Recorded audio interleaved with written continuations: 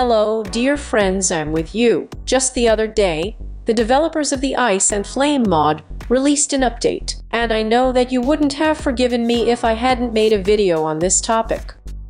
Therefore, today's review is once again devoted to the mythical creatures added to the mod.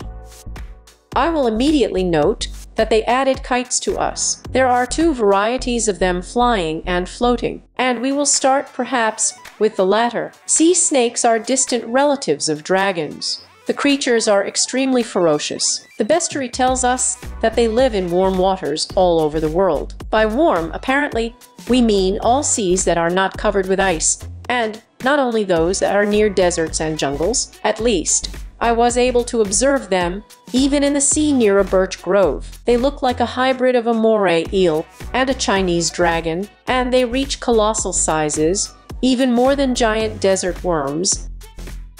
Sea snakes come across very beautiful colors. There are even such bright ones, purple and red.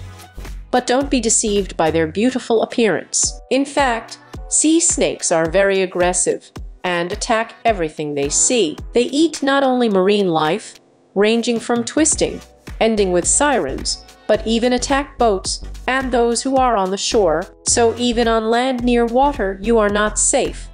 Yes, that there are other creatures. Sea snakes are hostile even towards themselves, like two sea snakes can hardly get along on the same territory. And keep in mind, sea snakes are not only very strong, they are also terribly fast, so fighting them is not an easy task. These waterfowl dragon cousins have three types of attack. In addition to bites, which are not weak then smears, sea snakes are able to jump out of the water and collapse their carcass on the victim. And that's not all. At a distance, they will also get you because they can spit a powerful jet of bubbles.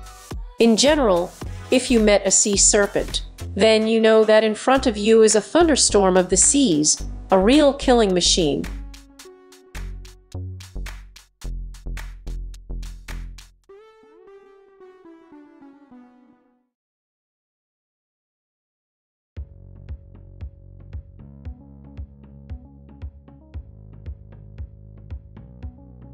Despite all of these wonderful properties of these animals, because of their extremely aggressive temperament, you will not be able to get yourself such a friend they do not tame. After death, sea snakes drop teeth and scales, which are extremely valuable loot. First of all, you can make arrows out of teeth and scales, the flight of which is not extinguished in water, like all other arrows. That is, you can shoot them from the surface underwater and just underwater, which is very convenient, for example, when hunting the same sea snakes, well, or for any other spearfishing.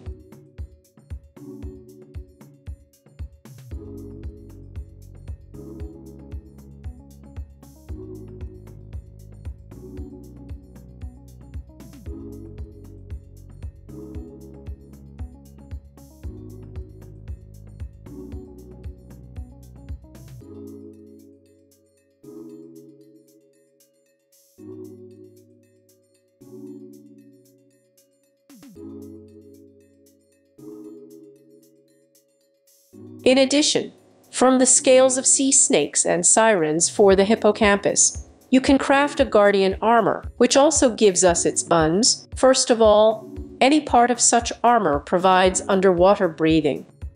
In addition, each additional piece of armor adds strength to us, however, only on condition that we are in the water, well, or on land in the rain. In general, a full set of sea serpent armor is slightly better than a full set of dragon armor. So, if you like sea voyages, hippocampal horse racing or spearfishing, then perhaps the sea serpent armor will be a welcome purchase for you. Well, now let's talk about Amphyptera or Amphipteria. These beautiful flying snakes come in a variety of colors. They live in the jungle and by nature in general are peaceful. However, they attack anything that harms residents or creatures on their territory. Flying kites have several ways to attack. In addition to the fact that they bite, Amphyptera are able to whip their tail, and also by flapping their wings, create a powerful stream of air that throws the enemy back. Amphypteria are in the air almost all the time. They don't even have legs to rest on the ground. Their flight is something extraordinary. Kites are real ace pilots. They flip over the wing, make all sorts of loops, abruptly change direction. And all this is so easy and smooth that you can stick to their flight forever. However, it is their eternal need to fly that makes them vulnerable to arrows. If you manage to hit the amphypterium with a bow, it will fall to the ground. Being passive by nature, the flying snake will try to escape. If you chase him and get on horseback, then, of course, he will have to resist, trying to get rid of the rider. But the Amphypteria bites, and his bites, although not very strong, take away half a heart somewhere, but there can be a lot of them. However, sooner or later, the amphypter will calm down and tame. By the way, amphypters can be put on a leash, so if you get close enough, you can grab them with a rope and tie them to the fence, and after that, get on horseback. Flying snakes cannot boast of strength, but they more than compensate for this disadvantage with their speed and maneuverability. Amphypteria is one of the fastest modes of transport. Flying on a flying snake is a cross between flying on other flying creatures and leiters. When you point the cursor up, you go up. When you go down, you go down. In short, wherever you look, you fly there. To take off from the ground, press the Shift key and look at the sky. From the back of a flying snake, you can safely shoot a bow or fight with a sword. In the latter case, however, you will have to get very close to the enemy. If you want the flying snake under you to attack, press the same key as for the dragon attack. By default, it is Latin G dot, so it will bite. I didn't understand how to make him beat his tail or flap his wings. It's possible that amphypters can't do that under a rider. If I'm wrong, write about it in the comments.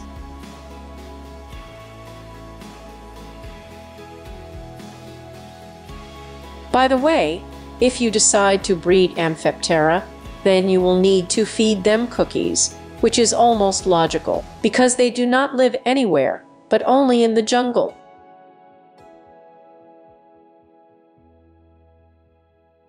After death, Amphypteria drop feathers, from which you can craft arrows. Amphypteric arrows have the ability to throw mobs back. And finally, the traditional test of new mobs is the Gorgon's head. You can rejoice, dear fans of creating sculptures for mobs. Both types of snakes, both sea and air, turn into stone. Of course, in survival you will be limited by a number of problems. For example, you can make sea serpent statues only in the water. I'm not talking about how difficult it will be to get close to him and not die. Although, it's even more interesting this way. After all, around the place where you turned the snake into stone, you can build a whole underwater city, and it will immediately have its own legend.